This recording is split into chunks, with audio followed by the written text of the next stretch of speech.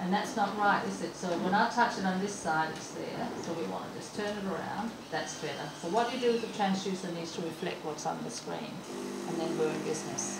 It just means that what's to the right of you, like it's like looking at an X-ray, will be on that side of the screen. Yeah.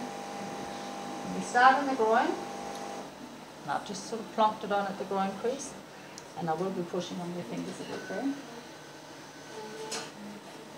And the first thing, I'm not even looking at what we're looking at or doing anything, I'm just checking that my focus zone is sitting all the way down there, because I have been playing with the previous group, okay?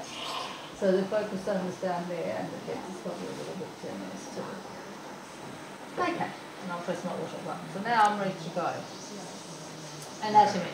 So if that's on this side of the patient, then that's medial. So what have we got?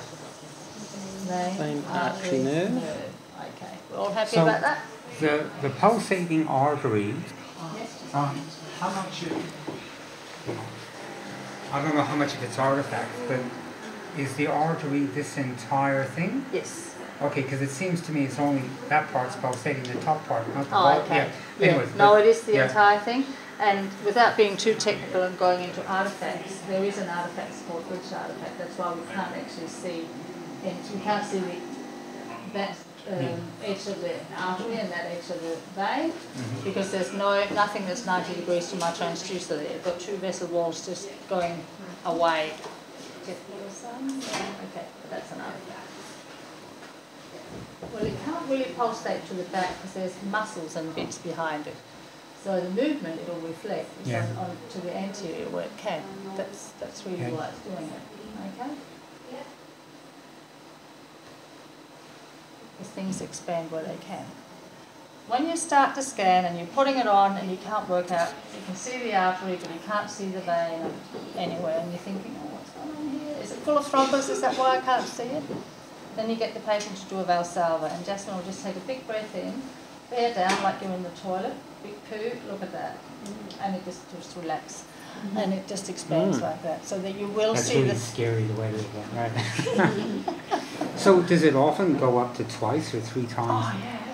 Wow. It's just such a giveaway. It's a wonderful tool, that Valsalva thing. Don't push when you're on the toilet next time, please. That's why we get back as well. It's what the vein does. They're so floppy and pliable. They're amazing things. They just expand and balloon out like that. Just with something silly as a Valsalva. Anyway, so that's how you find it if you can't find it. If by chance when you put, everyone's different in the groin. If a person's got a big apron, you know, and you've lifted up the apron and you put the probe on and it falls down on your arm and everything's compressed because of the weight, and you think, oh, I can't see anything, you know, that's where you start, because they can do a really good Valsalva. Get some abdominal pressure going on. Anyway, so this is when we start our compression technique. We've identified we're in the right spot, artery, vein, nerve. Yeah, it doesn't matter where you start. You just start somewhere, because we're going to go up and down as far as we can go. And that's what we do. And I can't go up much further than this actually, because it's diving away from me. It's going deep. I haven't got anything to compress up against. All the pelvic contents in there. It's just all disappearing. So I'm going to go down. Going down. So what's happening here is that the long sac is diving into the common femoral vein. So that's the junction that we really care about. If there's thrombus in the superficial veins and they extend to the junction, then that's when you start worrying about them. Up until then, I don't think you worry about them too much. But you do want to make sure that it's compressible at the junction, okay? Just talking anatomy, taking your eye off the vein. You can see the artery bifurcates there. You've got the superficial mid funding. Just coming down a little bit further. And now the same thing's happening to the vein.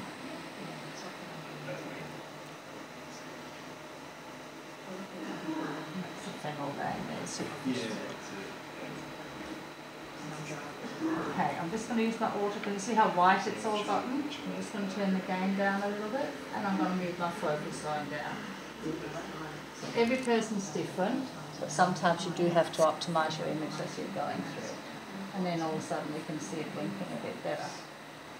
And now we're losing it again, and this is just about how far I'll go in, or teach you to go with Jasmine. Everyone's different on the inside, but once you get down, when you're talking about these really fat patients, Yep. you're sort of happy to get one in. The junction with the long saphenous. Yes. Yeah. Sorry. I should be more specific than that.